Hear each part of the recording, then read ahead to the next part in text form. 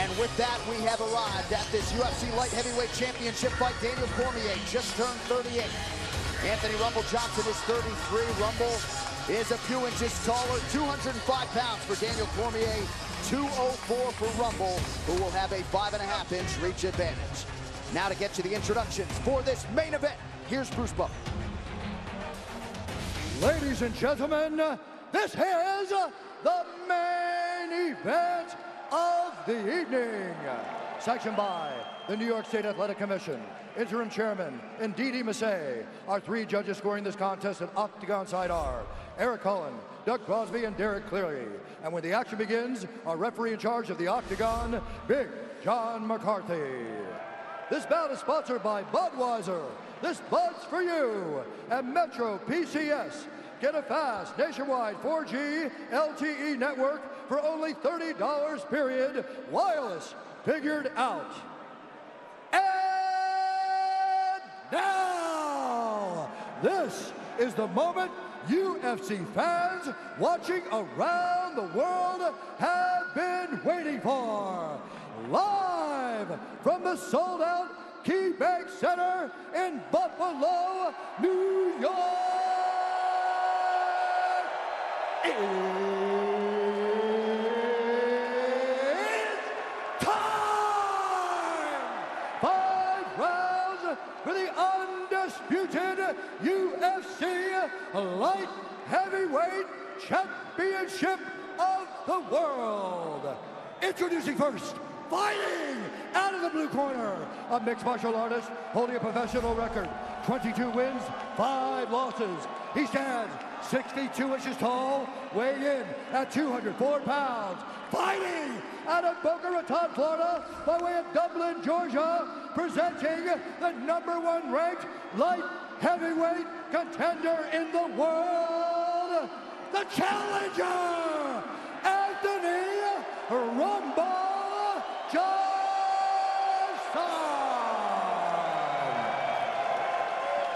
And now introducing the champion, fighting out of the red corner, a mixed martial artist holding a professional record, 18 wins, 1 loss.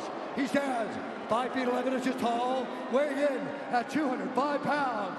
Fighting out of San Jose, California, presenting the former Strikeforce heavyweight Grand Prix champion and the reigning, defending, undisputed UFC Light Heavyweight Champion of the world, Daniel DC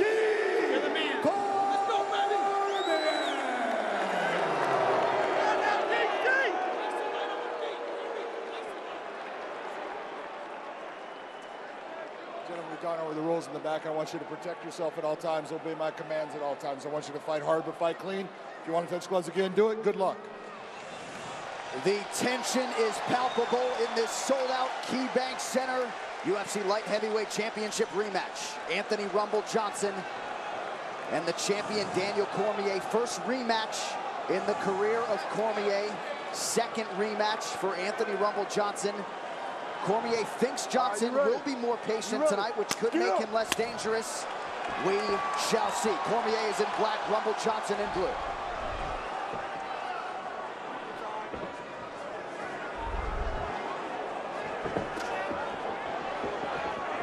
Rumble attacking with kicks to the body here early.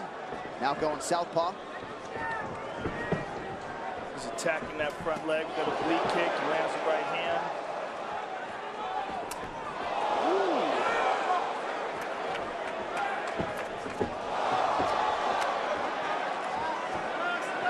Clinch now. We'll see if maybe Rumble tries to take Cormier down.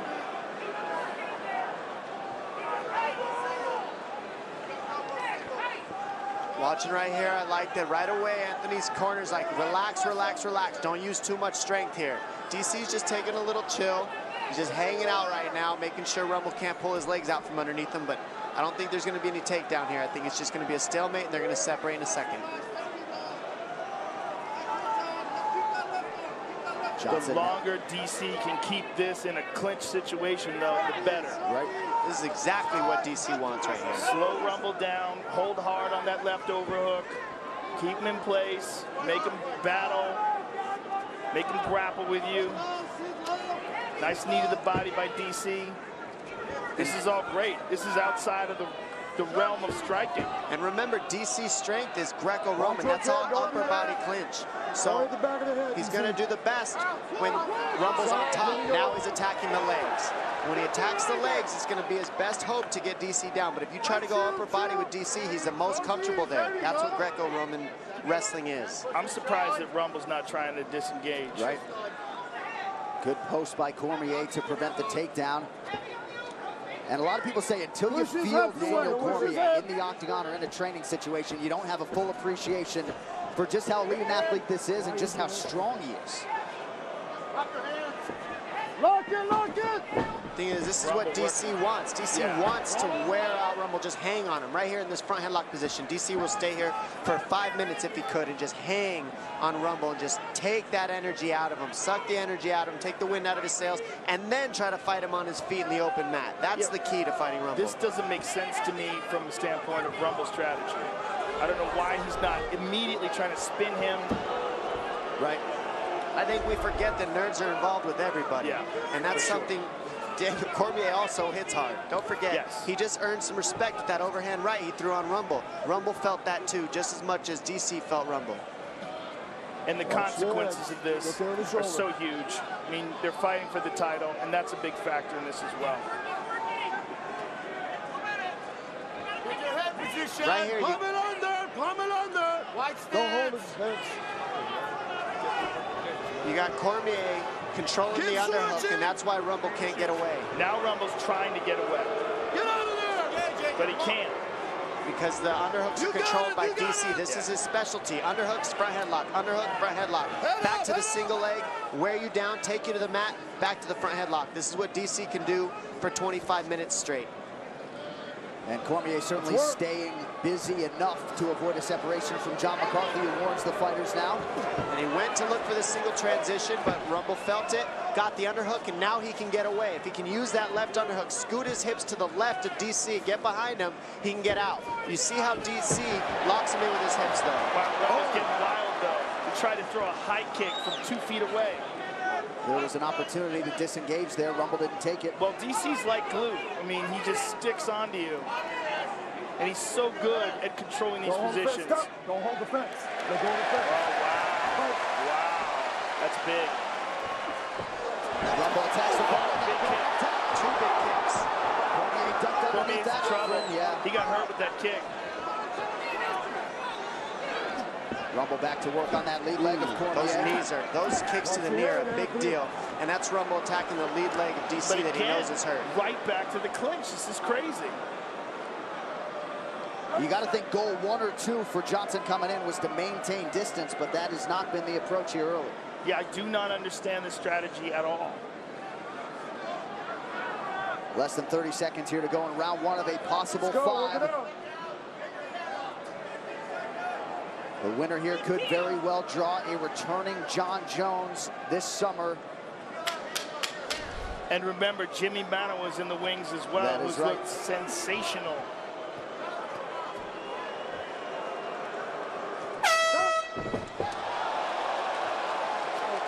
And Johnson had already... Do they call that takedown? That's a good question. I mean, he had already started. I do not believe so, but I could be wrong. Let's take a look at this kick. Boom. That one landed almost flush. And the second one grazed him. Now let's listen to the end of the round. That was right on the bell. I don't know if they count that or not. It seems like he was still up when the bell went off. Keep him working, and don't let him build. In motion, don't let him build me offense, okay? Okay. All right. And he keeps doing that with them kicking. I need you punching. Okay? You got to keep your goddamn hands up with the kicks, okay? Let them hands go. All right. Let's do this. Let them hands go and go to the ref. DC's nose looks very broken to me, ladies and gentlemen. Just saying. Come on, stand up, stand strong. Hey, let me see your foot movement. Your foot movement.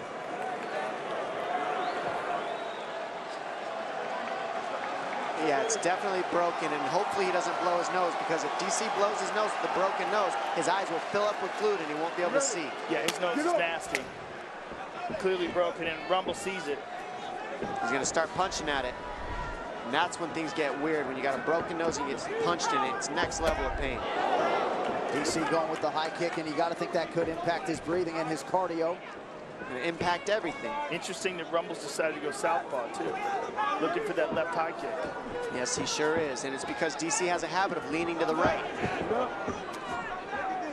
Anytime DC throws a jab, he leans to his right. And that's what Rumble's looking for. They're going to throw a right hook, left high kick. There's a knee in the body as well. Cormier forcefully closes the distance here.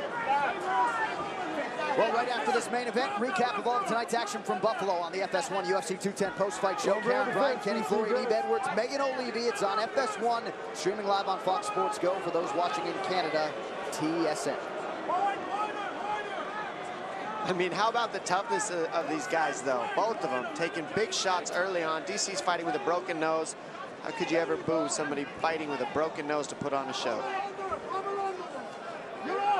Well, your commentary about clinch position and the use of the underhook is so important here, Dom, because this is really where it's paying off. You look at that high underhook that DC's using to control Rumble. And the problem with it, Joe, is that it's high. You're exactly right. The elevation is the problem. You see how Anthony's posture is broken. In order for Rumble to get away, he's got to cinch down that underhook on DC. Now it's cinched down. Yep, and now DC launches it back up to the height. Now every time Rumble gets that hip down, he has a chance to get away. Now he can get away. He needs to scoot out the back door, and he's up. But DC pulls him right into the offense that he wants up on the octagon by getting the overhook. You see how DC gets the overhooks? That keeps Rumble in on him. And it forces... It seems like Rumble just keeps wanting to get the takedown there. It's because DC gives him the takedown. DC doesn't care if he gets taken down. He knows he can stand back up. He's wearing Rumble out with these takedown attempts. So he gives underhooks so Rumble shoots down to the legs. And now DC does his work, gets the takedowns back. And Cormier has gotten past that magic 7-minute mark that he talks so much about. And he takes Johnson now, has his back. Here we are again. Oh my goodness. Look about where it's at. Let's see if Rumble can slip out the back. He's trying. He's a little high right now, but he can switch to mount still and be in a good position. And see, DC recognize that, scoots his hips back. He's looking for half guard in case Rumble goes to his back. Grabs the wrist control. This is Wrestling 101. Wrist control, tight waist, grind him out. Look for the choke, ground and pound. DC can do this all day. Let's see if Rumble can create some space. Rumble would do best to roll to his back and try to reset the position. Rumble's looking up, and what he's got to be really careful here is letting those demons back into his mind that got in there during that first fight. We saw him for looking for fouls, looking for things that went wrong, looking at the referee. Right here, Rumble needs to roll to his back because he's not going to be in a good position no matter what he does unless he resets by rolling to his back towards DC. Otherwise, he's just going to keep getting punched until the end. Those right hands will count. Rumble better move. Now Cormier trying to sink it, a choke, bails on it. He's under the net. Oh my goodness. And there's the tap. It's it. It's it. Still, Daniel Cormier has done it. Cormier battles through adversity and remains the UFC light heavyweight champion. John Jones, no reaction. Wow. Frustrating finish for Anthony Rumble Johnson, who had his moments.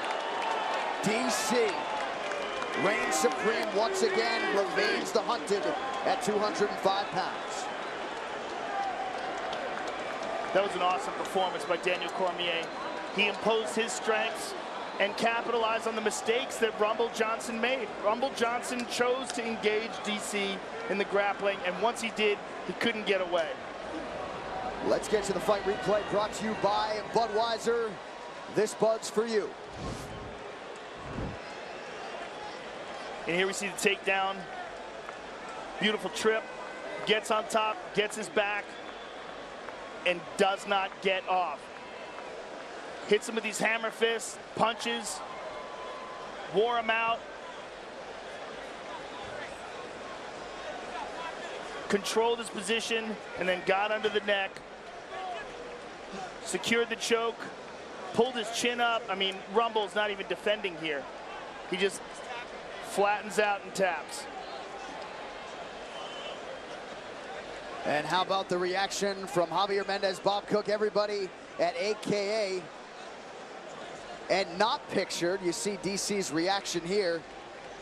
Cormier immediately went over to Jimmy Manawa and started engaging him in talk. John McCarthy holding Cormier back.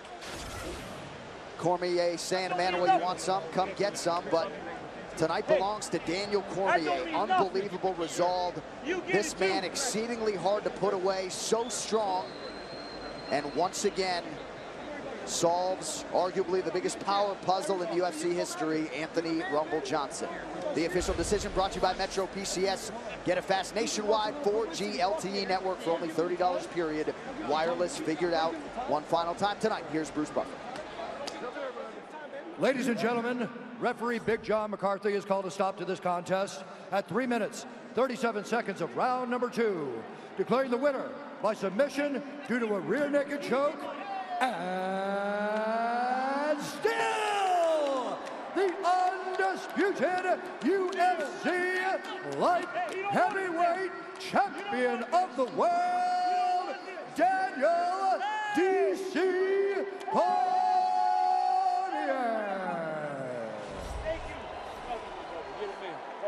I appreciate you. All right. Thank you. You go first. So much. Go first. I'm here with Rumble Johnson. Rumble, give us your thoughts on what just went down.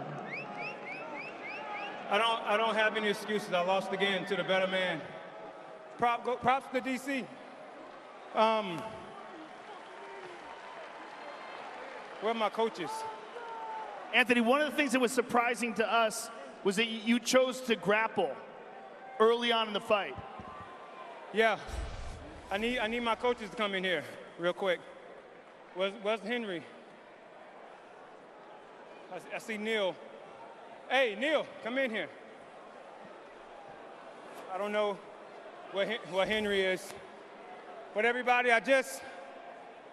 this is something I have to do for me. I love you all. I said I love you.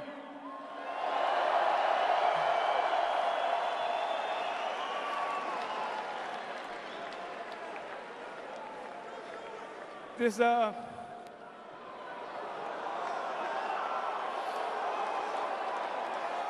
was my last fight.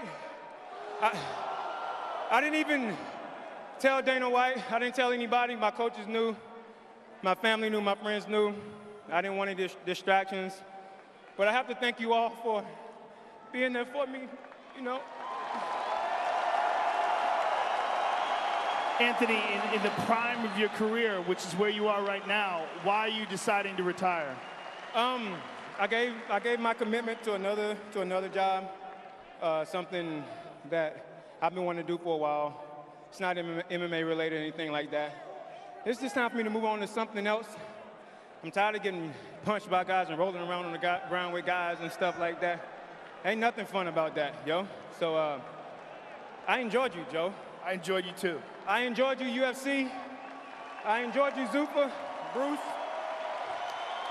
Heidi, Dana, Dean, everybody. Thank you. I would never, ever forget you. And what better place than to end my career in Buffalo, New York. Rumble, you are the most exciting knockout artist in the history of the division. We're all going to be at a loss to watch you leave, but I want to thank you for all the amazing fights that I've had the pleasure and the honor to commentate. I do want to say this. I want to say thank you to everybody that listened to me and believed in me, and when I asked you not to come to the fight, you didn't come. You truly respected me. You guys are the ones I love, and you are my true friends and family. And I have to say one more thing. Big shout out to my boy, Goldie. He wasn't here, and I wanted him to be here for my last fight, but Mike, I love you, baby. Peace out, everybody. DC, thank you. Thank you. Anthony Rumble Johnson, ladies and gentlemen. And my man Bones right here. Keep your head up, baby. All right, I know we didn't give the fans the fight that they wanted. Maybe in the next life we'll do that. I don't have to boo you, baby. I got nothing but love for you, my man. Stay up. I'm here with the winner and still UFC light heavyweight champion.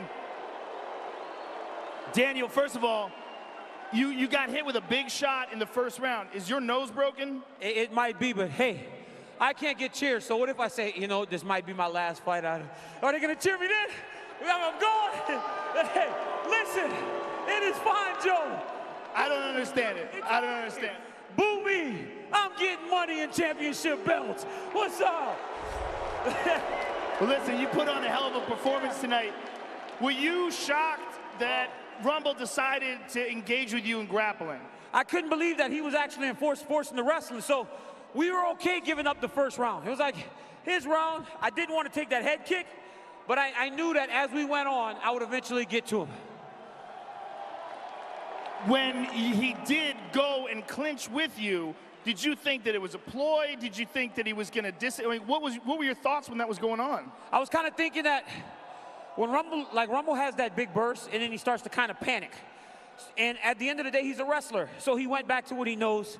Took me down twice, so obviously it was working, but you got to keep me down once you get me down. That's what I was able to do. But man, listen, I hope that Anthony Johnson is not walking away from this sport. He has so much more to offer to the sport of mixed martial arts than walking away. People enjoy him. He's a gentleman. Anthony needs to continue fighting, man. That's what he was put on this earth to do. Now, you had some words with Jimmy Manuwa, one of the top contenders in the world, cage side. What did you say to Jimmy? I told Jimmy, stop pretending he wants to fight me. He don't want none of this. He knows. You can't beat me, Jimmy. Jimmy, you can come in here with your bare knuckle and punch me. I will eat that. I will eat that. You can't beat me, Jimmy. Jimmy, you can't beat me. You know it. Don't lie to yourself. I like Corey Anderson, but you just beat Corey Anderson. Sit down, young man. Sit down. Now, also in the room, of course, is John Jones. Who?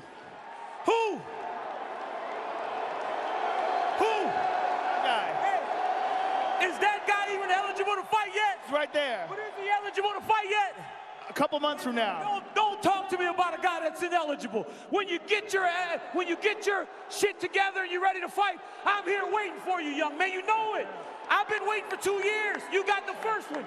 But you knew after the first one we had many coming. Hey, as a fighter, I respect him. We just don't see eye to eye. So locking me in here with him, that's a favor. That's a favor.